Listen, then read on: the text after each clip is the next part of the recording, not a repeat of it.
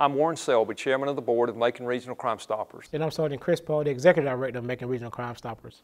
Our program is celebrating 15 years, and during those years, your tips have led to the arrest of over 4,629 fugitives in Central Georgia. Please continue to help Macon Regional Crimestoppers by helping us locate the following fugitives. Davis Gay, black male, age 26, wanted by the Bibb County Sheriff's Office for aggravated assault. Jason Thomas, black male, age 30, wanted by the Bibb County Sheriff's Office for aggravated assault.